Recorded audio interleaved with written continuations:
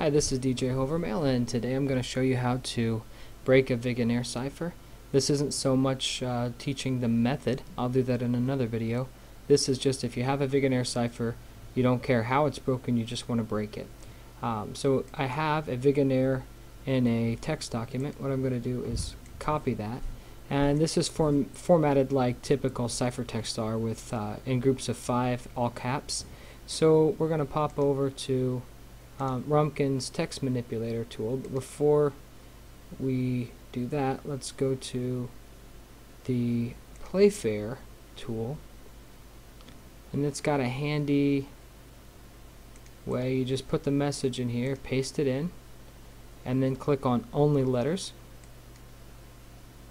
and that will get rid of all the spaces. So then you can select all,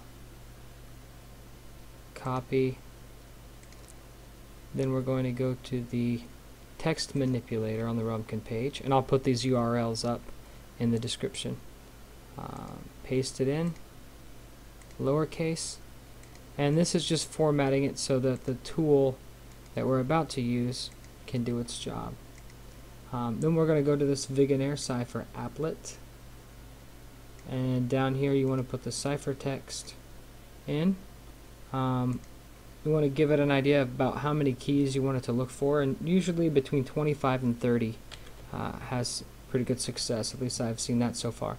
So then you click on break/find keys, and you see some really long keys. This one has the word snitch just a bunch of times, which in a Vigenère corresponds to using the word snitch as a key.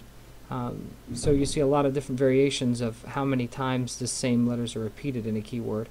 So really you just want to look for the basic keyword, which is this snitch right here. So you put snitch up here in the key, click decrypt, and we can see that the message is now decrypted. 2 bludgers are spherical, approximately 10 inches in diameter, blah blah blah. And the whole message is decrypted. So that's how to decrypt a Vigenère cipher in a little over 2 minutes.